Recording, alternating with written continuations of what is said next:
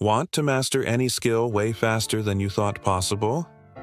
The secret isn't just about practicing harder, it's about hacking your brain's reward system, and that means understanding dopamine.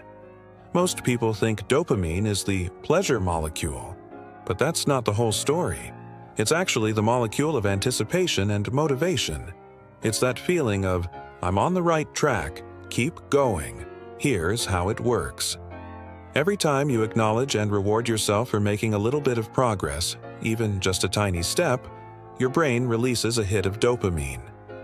This tells your brain, hey, what we just did was good, let's do it again.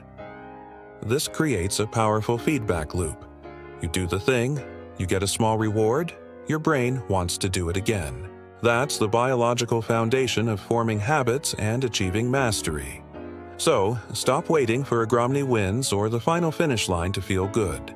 Start celebrating the small daily victories. Did you practice for just 5 minutes? Awesome. Did you learn one new chord? Great. Celebrate it. That's how you train your brain to crave progress and lock in success for the long run. Thanks for watching. If you found this helpful, hit that like button and subscribe for more tips on how to learn smarter. See you next time.